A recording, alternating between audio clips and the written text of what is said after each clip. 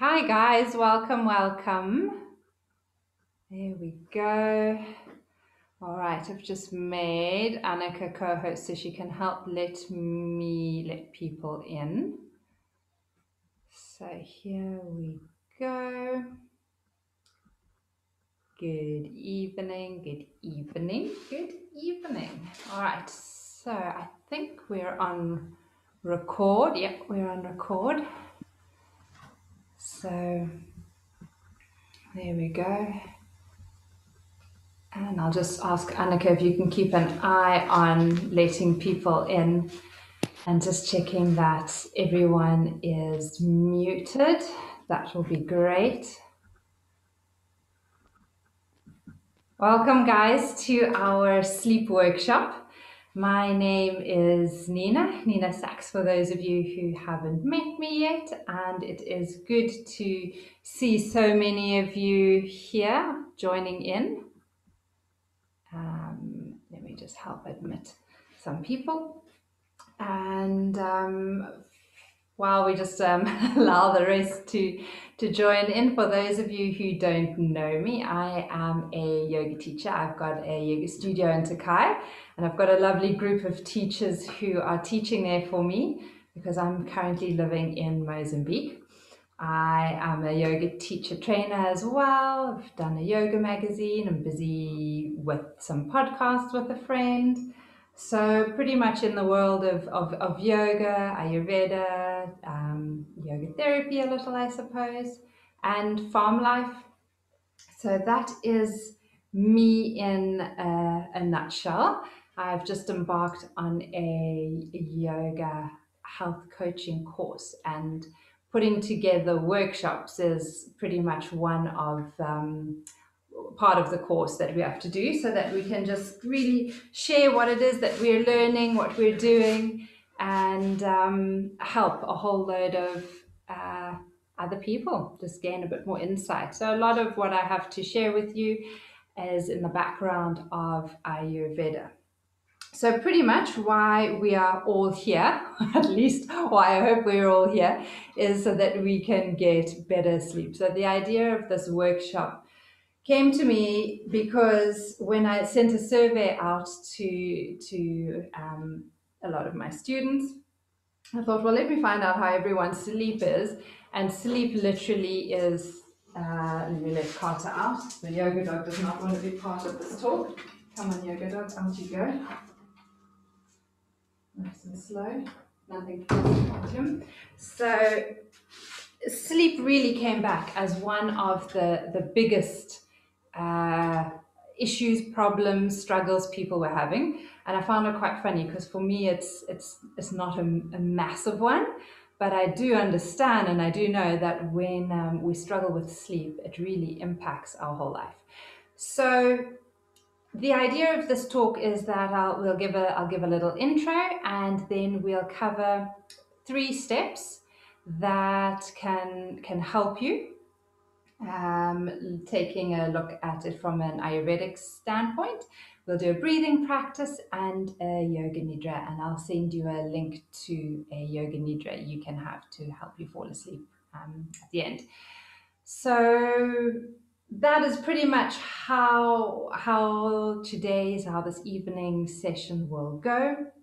You are welcome to be in whatever part of your house you are in, and whoever's able to join is able to join. I see there's some people have their pets around and things, so fabulous.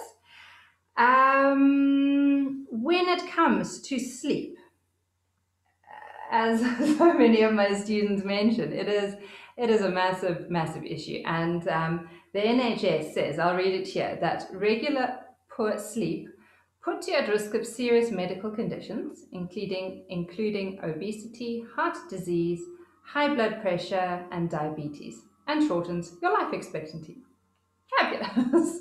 So, with that said, we've all experienced the occasional bad night's sleep, and we wake up feeling groggy, heavy, lethargic, a little tired. And when that goes on regularly, then we it really does impact our life and our health. So again, what the NHS says is that after several sleepless nights, the mental effects become more serious. Your brain will fog, making it difficult to concentrate and make decisions. You'll start to feel down and may fall asleep during the day. Your risk of injury and accidents at home, work, and on the road also increases. So obviously, none of us want to be in that state regularly.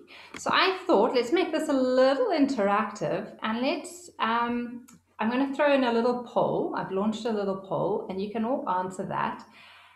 And pretty much it's just on average, how many nights a week do you think you're sleeping well and waking up well rested? So would it be none of the time? In other words, you can't remember the last time you slept well, maybe once or twice a week, maybe half the time, maybe nearly every night you're sleeping well. So on average, how many nights a week do you think you're sleeping well? So there's a little poll that you can go in, and it'll just give me an idea as to where everyone is and how severe our sleep issues for the group this evening is.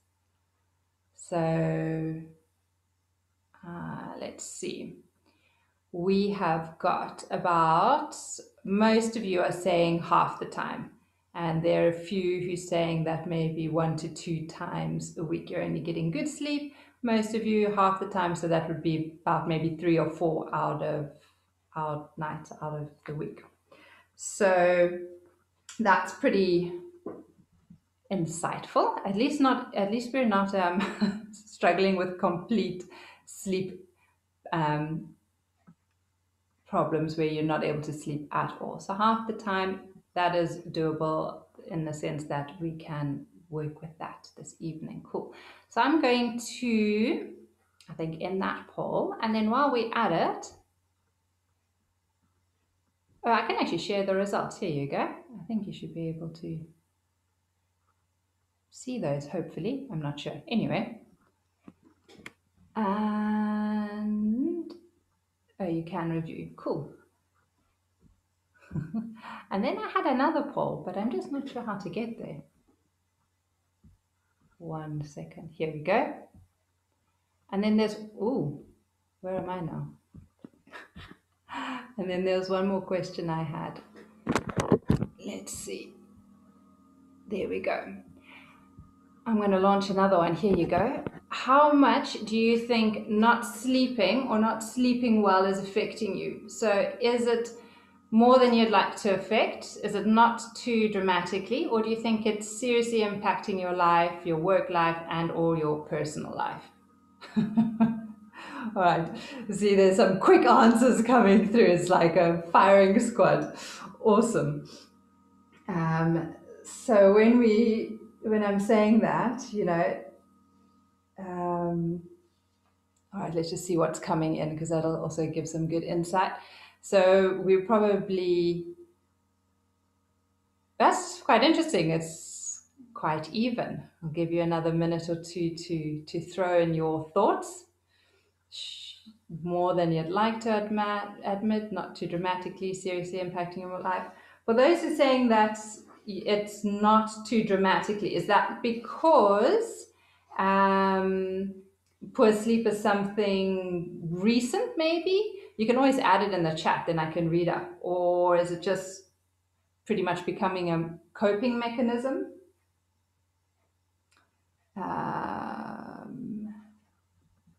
Cool. All right, so we're pretty much even between those three. I'll share the results again so you can have a quick squiz. You can see.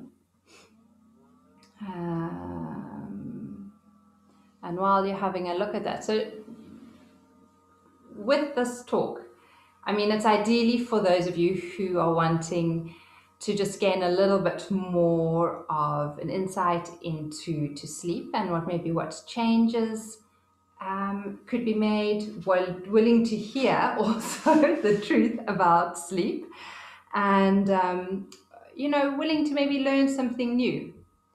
So we've got that it's some menopause issues, some sleeping pills. Yeah, that can definitely impact your ability to focus. So we'll close that again. There we go. I think that's all gone.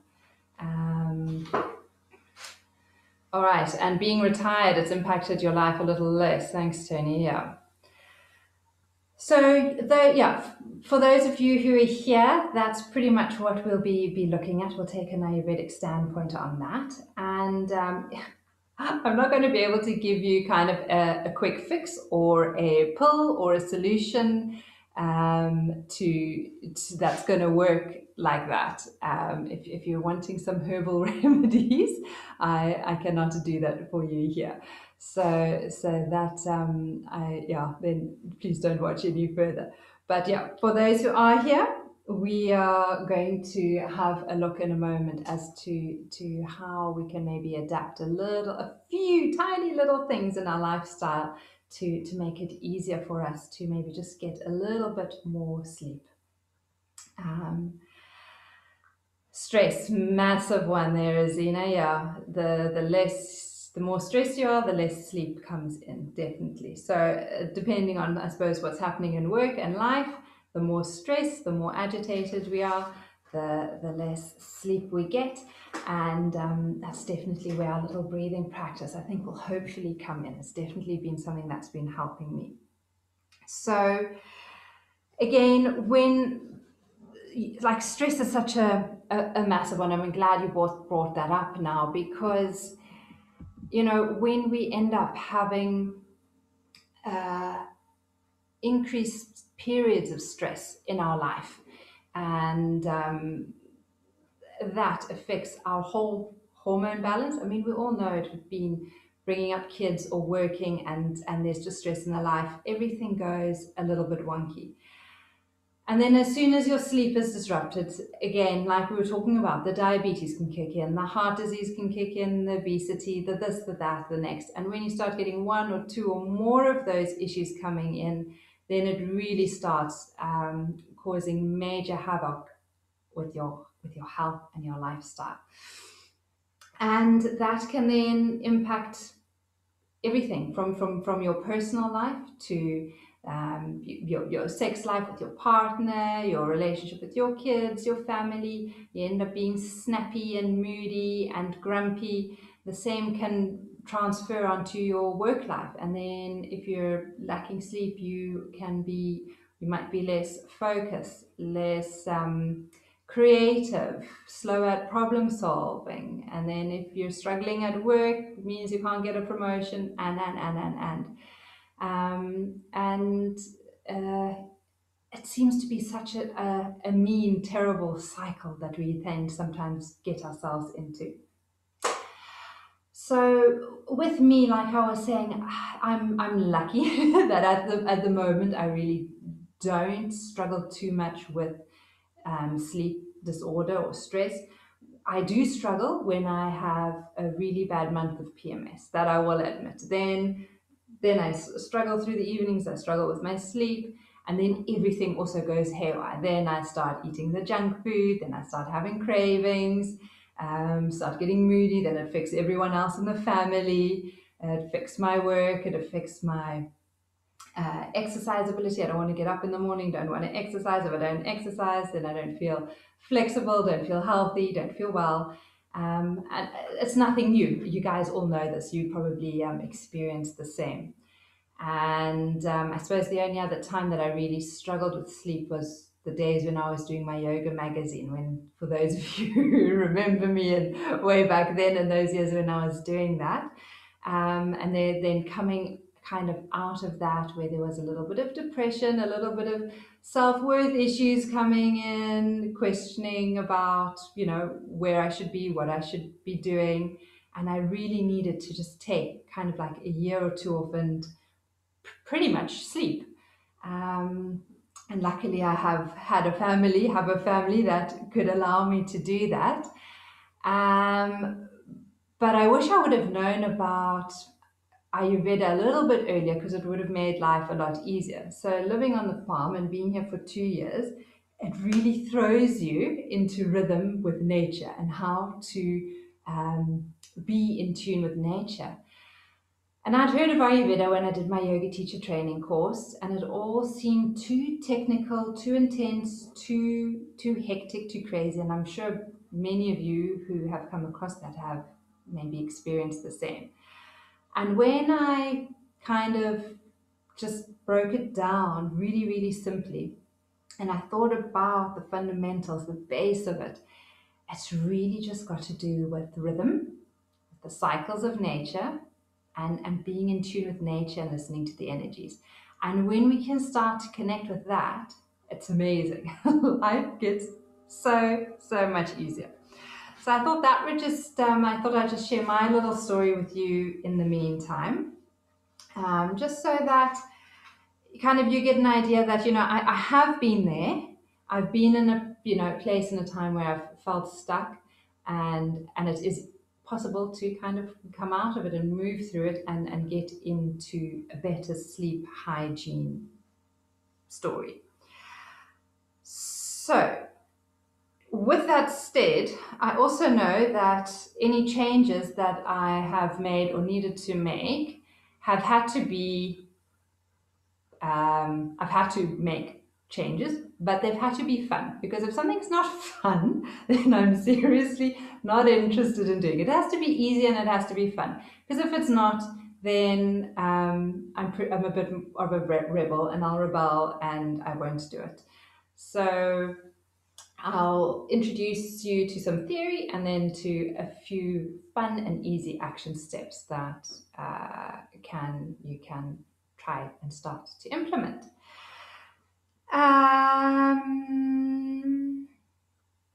Yeah, so that's pretty much my little intro, having a look at my notes. So what we're going to start with in the first part of our little talk is my first tip for you. And my first tip for you today is a breathing practice, which we'll do together. And I like to do this breathing practice if I'm feeling a little anxious. It's one that I do if I'm stressed and I'm struggling to get to sleep at night. And it's something that I'll do when I wake up in the middle of the night. So if Craig's been up and about, or there's been a noise, if a car alarm's gone off, or I've just woken up, then I'll usually try, not always, but I'll try to do this breathing practice. And it really just helps to down regulate a lot. What I've also been doing recently, actually just this past week, is I've put a timer on my phone for a minute at about 12:30. So 12:30 every day, I'll sit down, I'll put a 1 minute timer, and I'll just do this breathing practice, just so that during the day I get to calm a little, because as you can tell, I can get a little excited sometimes. So this practice will be a really good start for me and hopefully all of you. Now, you can be wherever you want to be. You actually don't need to see the screen for this, because you're going to be breathing. So if you are in your lounge, if you're on your couch, lie back on your couch. If you're on a yoga mat, lie on your yoga mat. If you're in your bedroom, go lie in your bed. As long as you can hear me, it's fine. You really don't need to see me, because there's nothing to see. But you want to try and get yourself into a position that you would be in when you would actually be doing this practice. And if you're busy cooking or busy, then that's fine. Just listen and kind of participate. And if you are sitting, then make sure you're sitting comfortably. Right.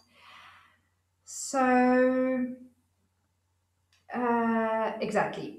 This is called, I call this the 1-2 breathing practice, where we're going to start lengthening our exhalation so that our exhalation is longer than the inhalation. And this is what just helps to down-regulate the nervous system a little. All right, so starting off, sitting or lying in any comfortable position, wherever you happen to be. And that is the main thing. You need to be comfortable. So if lying with your legs straight is uncomfortable, then just bend your knees and place the soles of your feet on the mat. or the bed or the ground or the couch or wherever you're at. And close your eyes and maybe place one of your hands, a hand or two on your abdomen. And just become aware of the movement of the belly. So as you inhale, notice how your abdomen rises. And as you exhale, notice how the abdomen falls. And if it's not doing that actively, just try and initiate that movement. So as you inhale, allow your belly to rise. And as you exhale, maybe just very gently contract the abdomen so the belly falls. So mentally count the length of your inhalations as you inhale. As you inhale, just maybe counting 1, 2, 3, maybe 4. And then do the same with your exhalations. Count the length of your exhalation. 1, 2, 3, maybe 4. And each time you breathe, you're just mentally counting the length of your inhalations and the length of your exhalations. If your inhalation is longer than your exhalation, see if you can make them the same length, and do this by either making your inhalation a little shorter or making your exhalation just a little longer. And you keep counting. And you just bring yourself so that you're in a state of balance. So if your inhalation is longer than your exhalation, try and bring them so that they're even. And you take as long as you need to get into this comfortable position, this space. But once your inhalation and your exhalation are equal, very, very slowly, very gradually, you're going to start to lengthen your exhalation by 1 count. So if you're inhaling to a count of 4, you're going to see if you can now exhale to a count of 5. Make sure that the breath, both on the inhalation and the exhalation, feels smooth and relaxed. And then as you sink into that smooth, relaxed state, you can always increase the length of your exhalation by another count. So the inhalation generally stays the same and the exhalation may just increase by a count. And make sure you experience absolutely no strain in that exhalation, or as you start to increase that exhalation, I should be saying.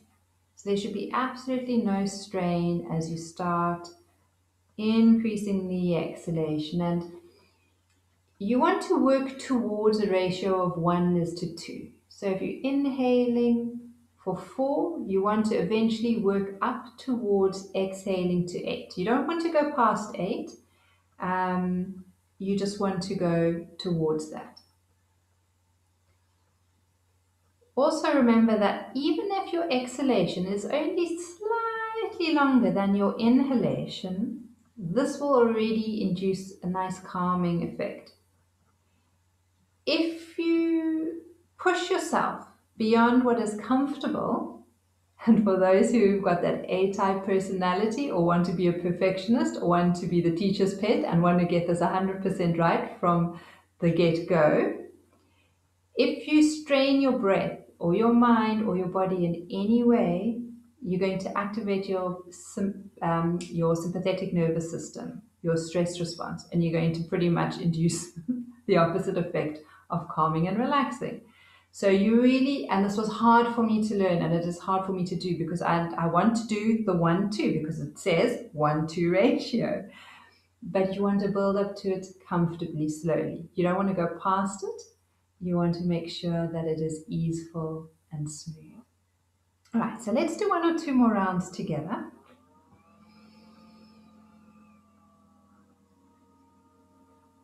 And ideally, you want to allow the breath to be in through the nose and out through the nose. But again, if there's congestion in your nose, then you just do it very light breathing in and out through the mouth. So you adapt it so that it's working for you.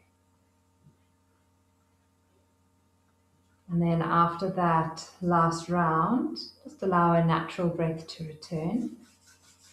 You can then rub the palms of your hands together. You can cup them over your eyes. And then slowly blink your eyes, moving your hands away. Maybe look down towards the ground or up towards the ceiling first. Just allowing your eyes to get used to the light again. And when you're ready, you can come back to the screen if you want. There we go, well done. Right, so that was my first little tip for you this evening. If you have any thoughts or experiences, you're welcome to just type that in the chat so that I can see that for now. We can always address that in a little while. For most of you, it's probably not a practice that is too uncommon, or it's probably something that you're very familiar with. But sometimes we just need to be reminded of it and reminded that we can use it more simply than how we often do. To just lie quietly in our beds and to focus on counting the inhalation, exhalation. We know what the goal is, where we want to get to, but we're not pushing to it. We're allowing it to happen very, very naturally. So I invite you this week to maybe practice this a little, maybe before going to sleep if you're struggling to sleep, especially if there's a bit of stress or anxiety in your day. And if you are waking up at night, see if you can do this as well. One of the other tips that I learned from my mom, for those of you who are night waker uppers, is to always have a little notepad or a paper and pen next to your bed. So if you do wake up in the middle of the night, you think, I need to add dog food to my shopping list, and I need to make sure I phone that person. You just literally in the dark, you make a little scribble note for yourself. Because as soon as you get the thought onto paper, you can release it, and that can help you get to sleep. So that is another little tip I have for you. Great. Right, so that was a little practice I thought I'd share with you that I find very useful. And what I want to get to now is maybe a little bit more into the Ayurveda side of things. And let's see how this is gonna, if this is gonna work. Right, can everyone see? And okay, you might just have to put this down here. Whoa. All right, but now everything is in reverse. Does my camera look in reverse to you, my whiteboard? Are my numbers all back to front? Maybe just give me a nod or a... No, it's looking good or it's not looking good? It's looking good. Okay, cool. Just the reverse for me. Fabulous.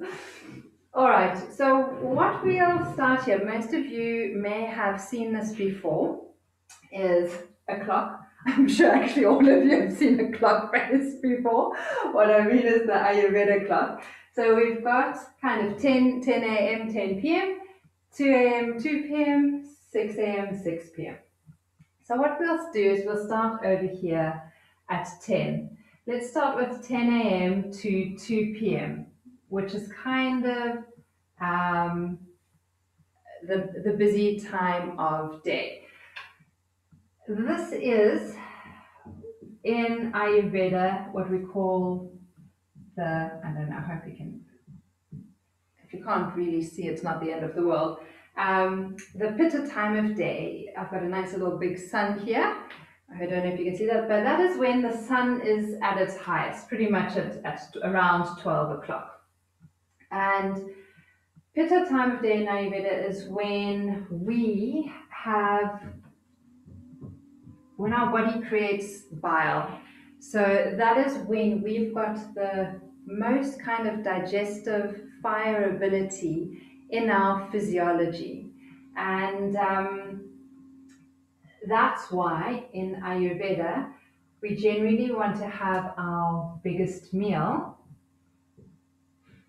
at kind of midday, between kind of 12 and 2, somewhere at lunchtime, because this gives the Agni, the fire within you, the rest of the day to kind of break up and digest the food so that it can be absorbed throughout the day.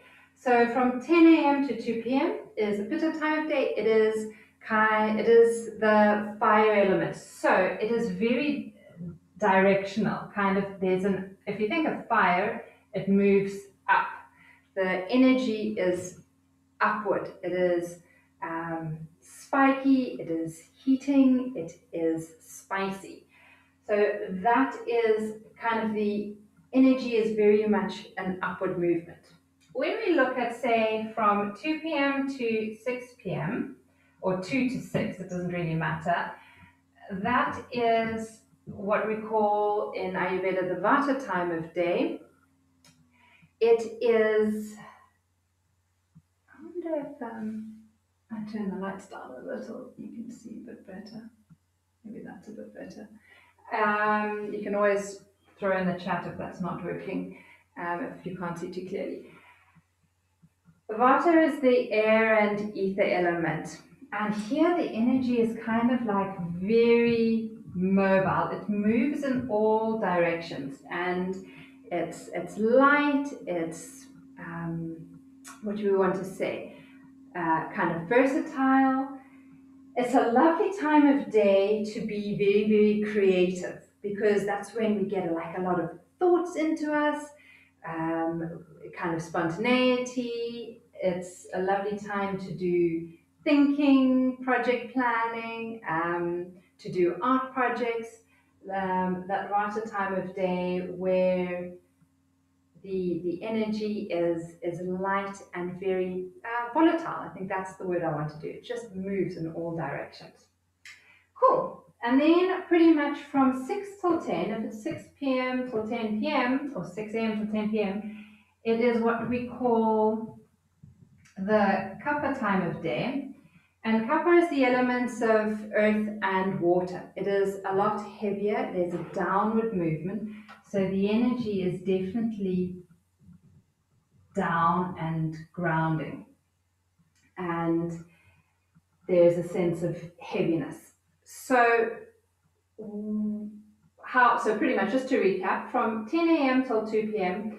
is when the sun is the highest. It's your pitta time of day. It's fire. It's when you want to be eating your biggest meal, because it gives you the ability to digest the quickest or the most.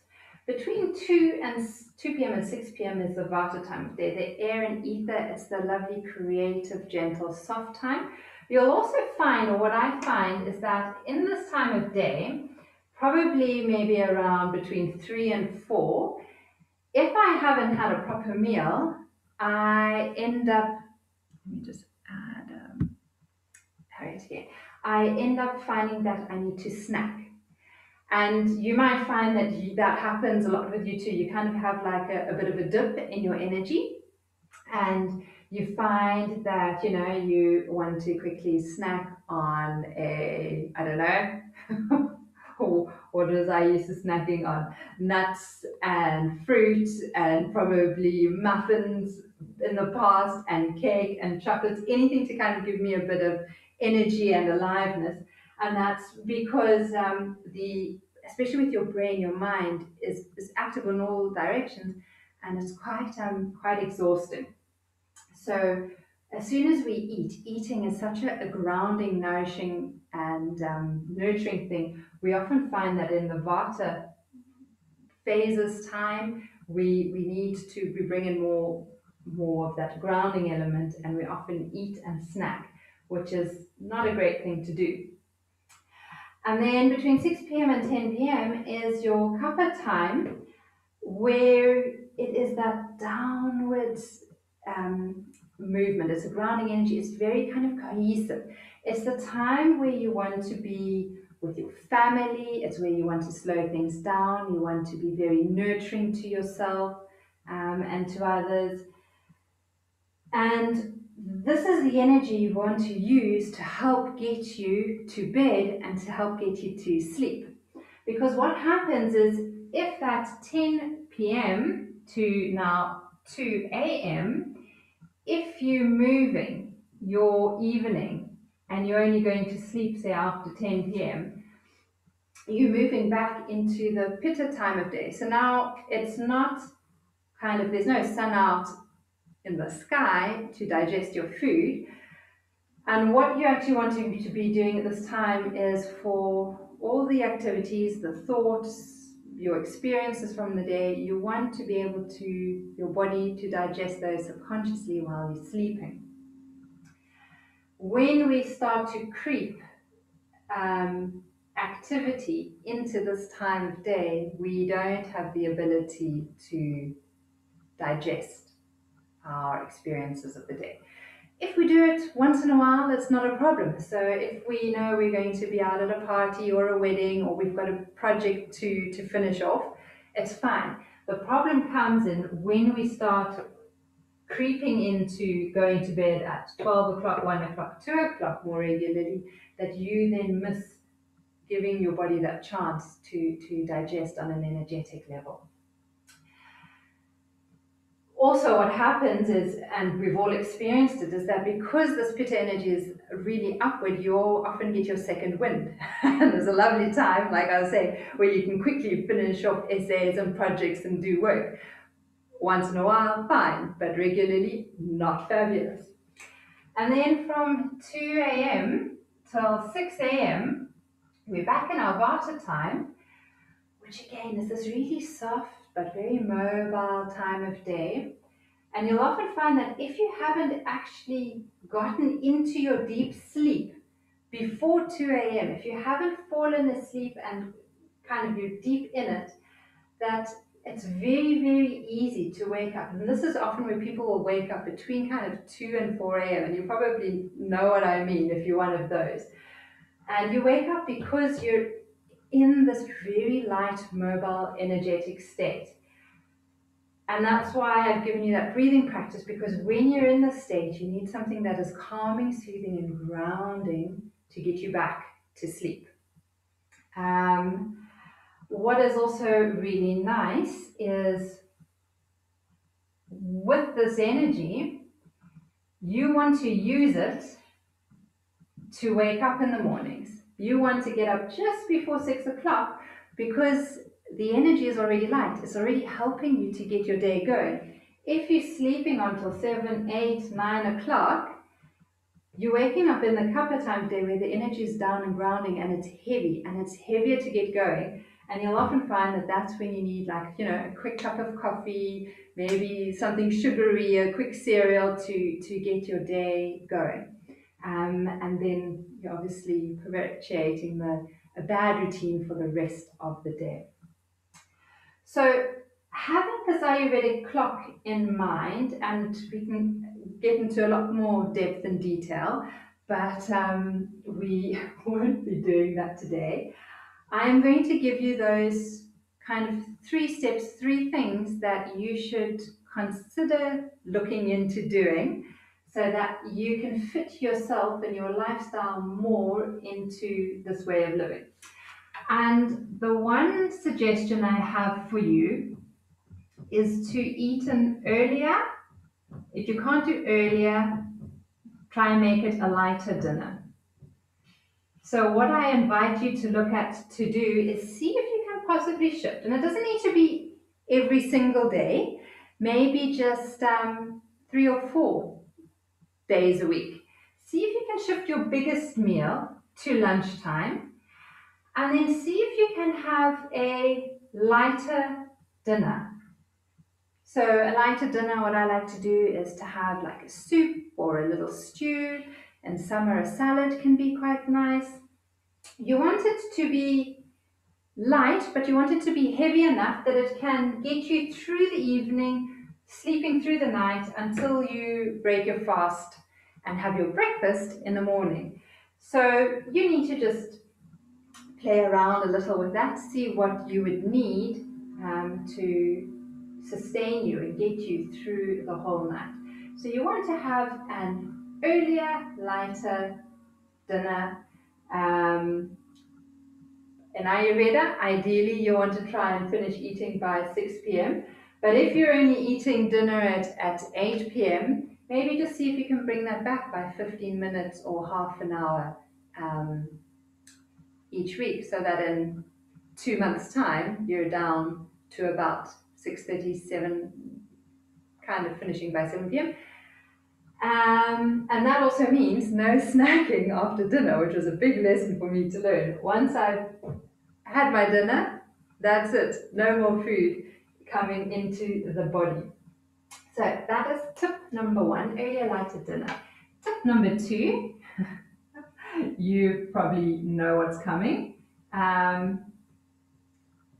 is early to bed. You want to use this kapha energy, this downward energy, to help you get to sleep, which means that you want to maybe start, if you are going to bed late, getting yourself into bed by about 9:45, so that you can literally have lights out by 10. That's kind of the ideal state you want to get to. Living on the farm, I can admit that literally Craig and me, we are in bed at about 8:30, 9 o'clock, lights out most nights.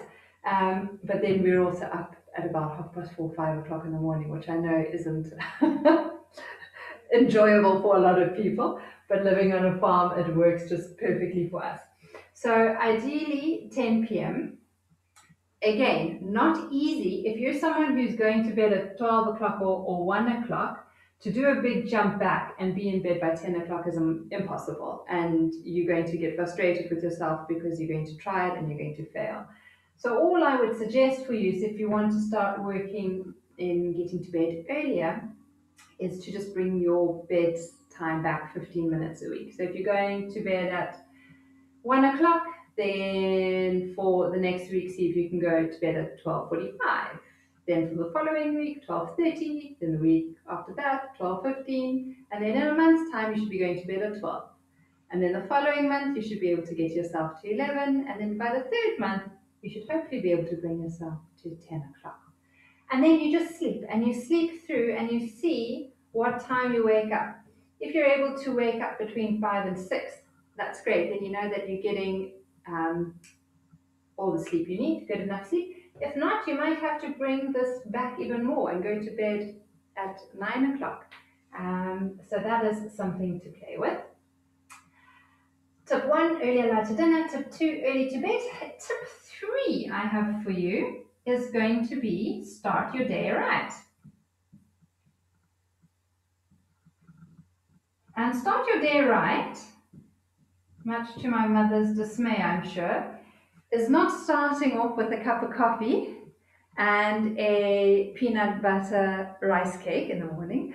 Start your day right literally entails 3 things. You want to hydrate, you want to eliminate, and you want to move your body. Thereafter, you can have your coffee, you can have your tea, you can have your rusks, you can do whatever you want. But you want to start your day right. When you start your day right, and you start it kind of in this Vata time, you hydrate.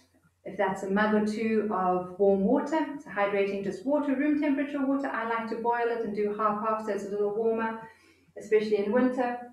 You then go sit on the toilet, eliminate, make sure you've got a nice bowel movement, and then move, be it 5 minutes, 20 minutes, but get your body moving and active and feeling light and spacious. So those are my 3 tips, and hopefully by seeing that Ayurvedic clock, that makes a bit of sense as to why it is so important.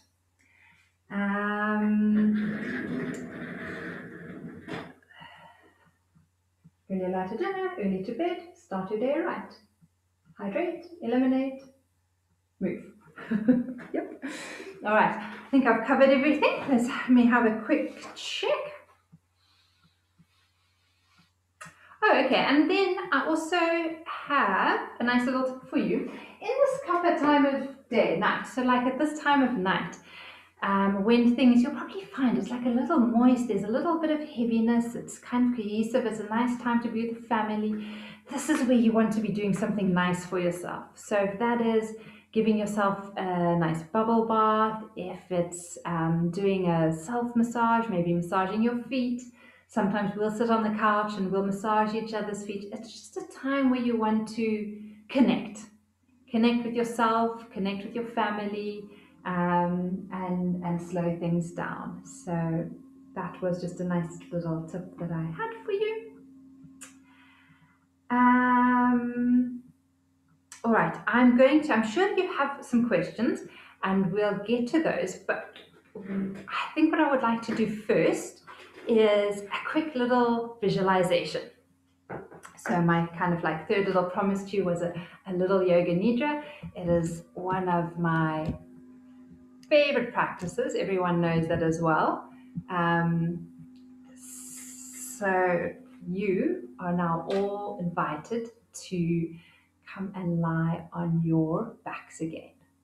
And if you are on a couch, you can sit comfortably.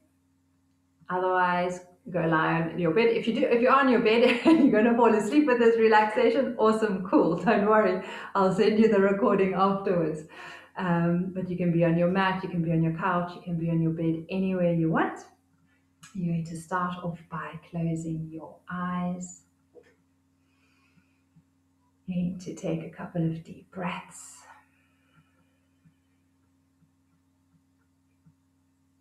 And you're going to allow your being to settle.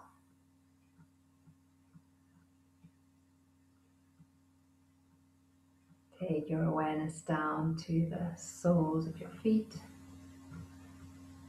And allow your feet and your legs to relax. With each exhalation, feel your feet and your legs relax.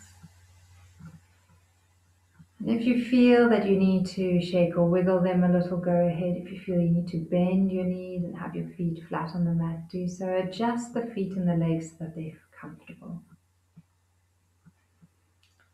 Breathe into the hips and the pelvis and relax the hips and the pelvis. Breathe in up the full length of your spine and relax your spine, your back and your chest.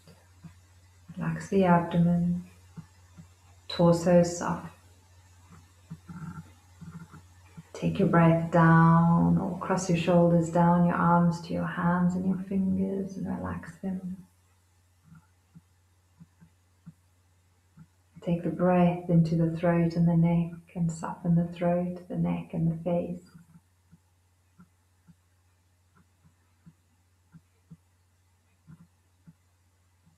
Inhale into your whole body, your whole being, and as you exhale, allow your whole body to relax and to be at ease. Inhale into your whole body. And as you exhale, allow your whole body to relax. Lovely. Take your attention to your third eye center. And just breathe into that space. Feeling that expansive, quiet, still space, a space of possibility. And we've covered quite a few things this evening. The 1-2 breathing practice, the Ayurvedic clock,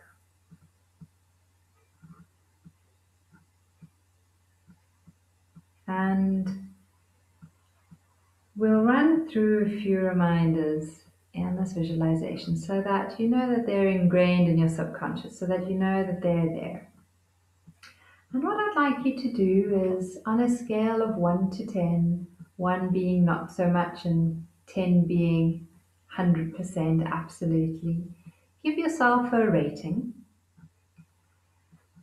And we'll start with the breathing practice, the 1 to 2 breathing practice. Do you know about it? Have you been doing it? Do you do it? On a scale from 1 to 10, where would you position yourself? And just see that number appearing in your third eye center.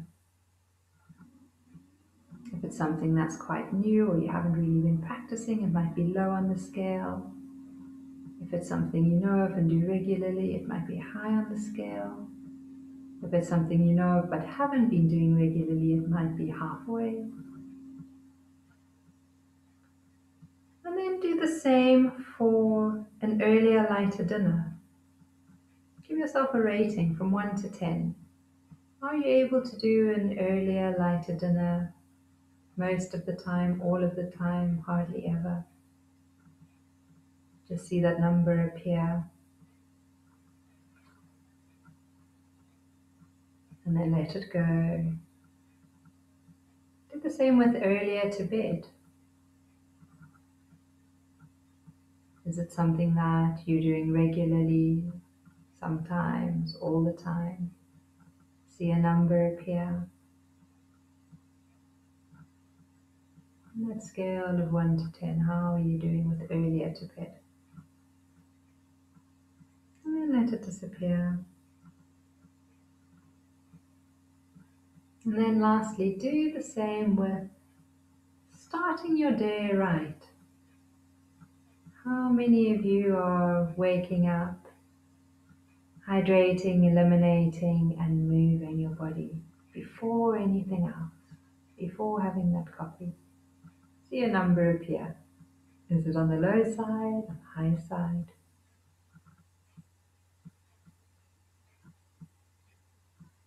And then just let it go, let that number disappear. And then in that third eye space, I'd like you to visualize how you would feel after a perfect night's sleep. How would you feel the next day? Would you feel more energetic? Would you feel vibrant? Would you feel alive? Would you feel more confident? See yourself doing things. See yourself in that space. If you find it difficult to visualize, and just feel the words that come to you. And let that feeling, let that sensation sink in.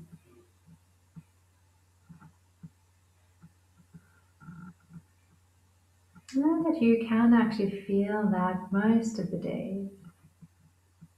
Now just think of really one small action step that you can take. Be it one little small action step for an earlier lighter dinner,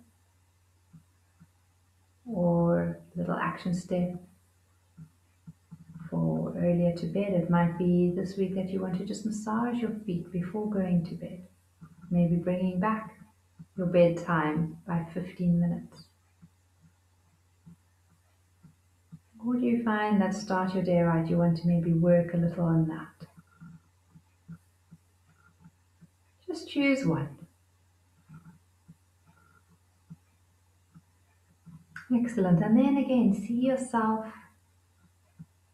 after having had a good night's sleep in that vibrant, happy, alive state where you're doing the things you want to do. You're exercising, you're playing with the family, your kids, your grandkids. You've got time and energy for work.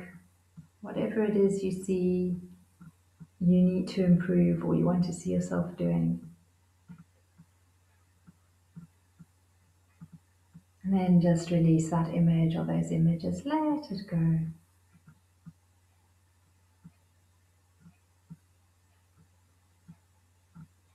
And know that deep sleep, deep rest is always with you. It's just tuning in to the rhythm, the cycle of nature, the rhythm of nature. Lovely. And then draw your attention to your heart center, moving it from the third eye center down to your heart space. And take a few more deep breaths into that space, noticing the rise and the fall of your chest now. Lovely. Allow the thumbs to move along your fingertips, waking up your hands, and wiggle your toes, waking up your feet. When you're ready, you can stretch your arms out, yawning if you want to. Stretching diagonally through the body. Right arm, left leg. Left arm, right leg. Arms one way, legs the other. Take a nice deep breath in. And then let it go. Super. When you're ready, hug your knees to your chest. Give them a good squeeze. If you need to rock a little from side to side, go ahead and do so. And if you just want to roll onto your right side and stay there for a little while, you can do that. If you feel that you want to come up and move back to the screen, you can do that, but you are welcome to just stay lying on your mat. You don't have to come up. But when you are ready, you can do so. Lovely. All right, so well done, everyone. That was pretty much the basis of the talk and what we were covering this evening. So just to remind you of that 1-2 breathing practice, the Ayurvedic clock, and working and looking at seeing how we can be more in tune and in rhythm with nature. Seeing which out of those 3, earlier light at dinner, early to bed, or start your day right, is maybe something you would like to focus on. Don't do all of them. Just choose one, and make it simple and make it fun. Don't make it something that's going to be exhausting and tiring. And then, as I promised, here is in the little chat, a Yoga Nidra practice for you to take home with. So you can, you should be able to access it easily. I hope you're able to download it. Whoopsie, let me have a bit. What that is if you really do struggle to fall asleep, that Yoga Nidra practice is lovely to play to help you get to sleep, in other words.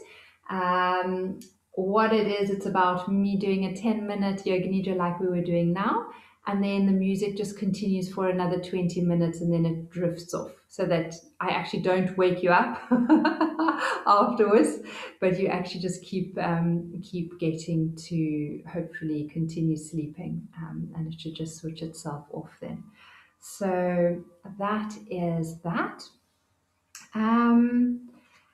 And then what I was going to say is, for those who are interested, for my course that I'm doing 6 little laser coaching sessions. They're 15 minutes and they're totally free. So if anyone wants to have a look at some of these things in just a bit more detail and how you can maybe incorporate that into your current lifestyle and what you're needing, I think I've created, I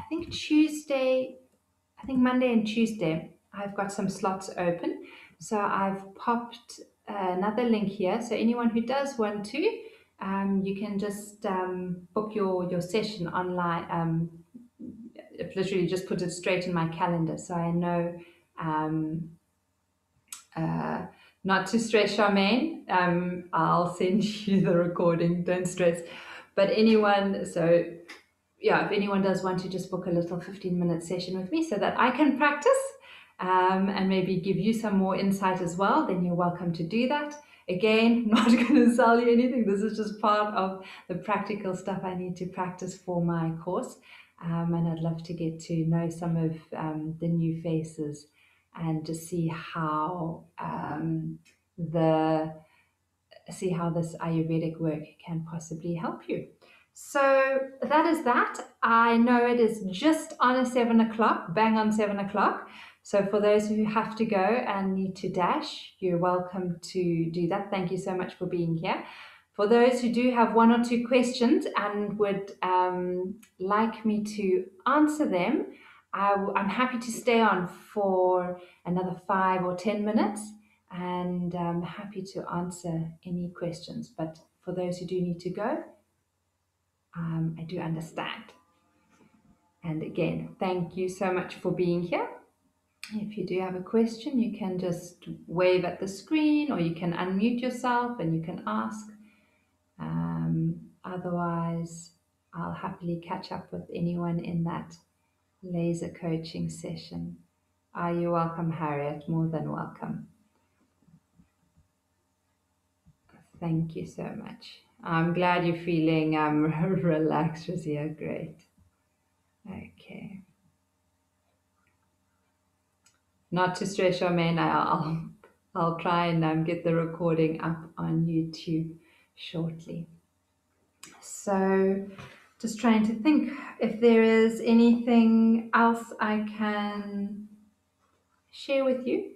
But if there no questions, maybe there even some insights. They don't even have to be doesn't even have to be a question. Maybe if anyone just wants to share something that they've taken away from today or learned or might want to implement, maybe that's a good thing. Maybe one or two, if you can just say something that you maybe would consider implementing. Who's going? Manya, do you want to? I can ask him. Thank you. Hi. I typed it as well. Thank you very much for lovely talk. What about, can you say something quick about sleeping positions? Sleeping positions. Yes, there are lots.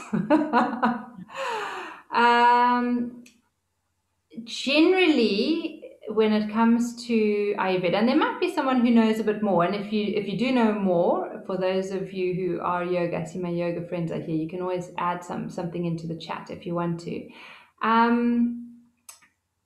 I find lying on my right side very comfortable in yoga. We say that we've got kind of the sun and the moon, so the right side being Pingala, the sun, Ida being the moon. So if you lie on your right side, you're allowing your left side, which is the feminine side, to be more open and receptive. And the feminine side is the cooling, the calming, the relaxing.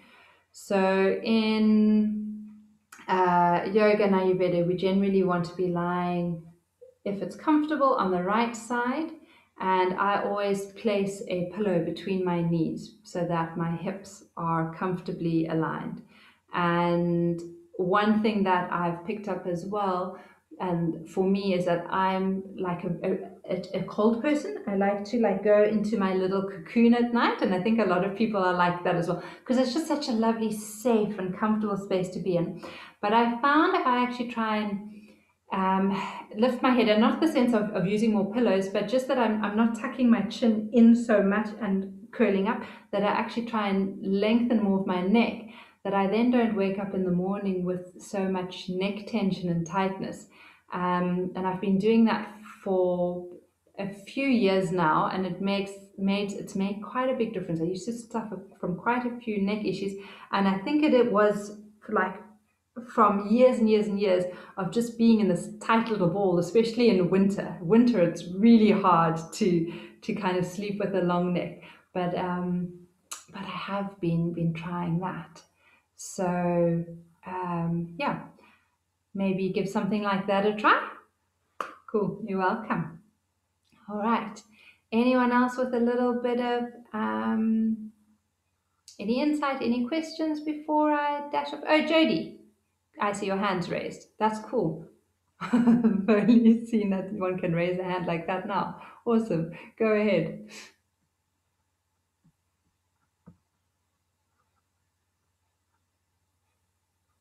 You'll have to unmute yourself, I think, Jody. I don't think I can unmute you. Unless you want to type it in the chat.